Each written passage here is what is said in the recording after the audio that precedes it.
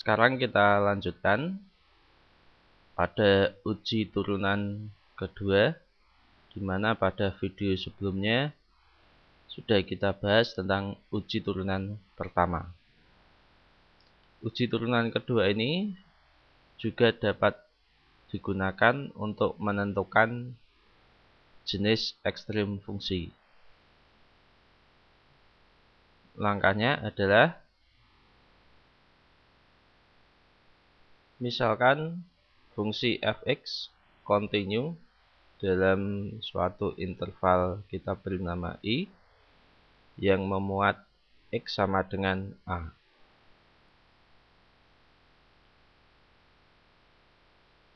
Nah, turunan pertama f aksen x dan turunan kedua f double aksen x terdapat dalam interval i serta f aksen a sama dengan 0. Ini berarti fa adalah nilai stasioner. Yang pertama, jika f double aksen a kurang dari 0, maka fa adalah nilai balik maksimum fungsi f.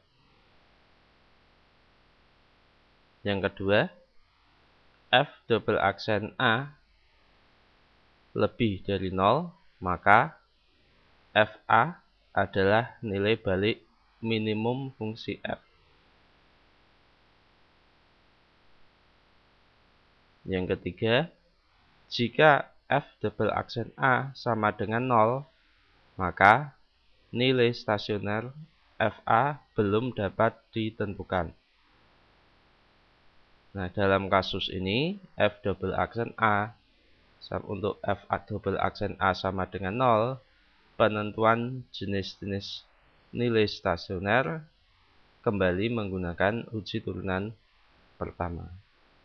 Jadi yang dapat ditentukan dengan menggunakan uji turunan kedua adalah untuk f double aksen a atau turunan kedua dari fx untuk x sama dengan a untuk yang kurang dari 0 atau lebih dari 0.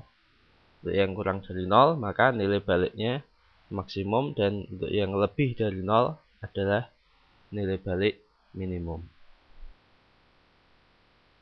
Agar lebih memahami dan lebih terampil dalam menentukan jenis ekstrim dengan menggunakan uji turunan kedua, silakan lihat atau ikuti video pembelajaran tentang contoh soal dan penyelesaiannya untuk uji turunan kedua.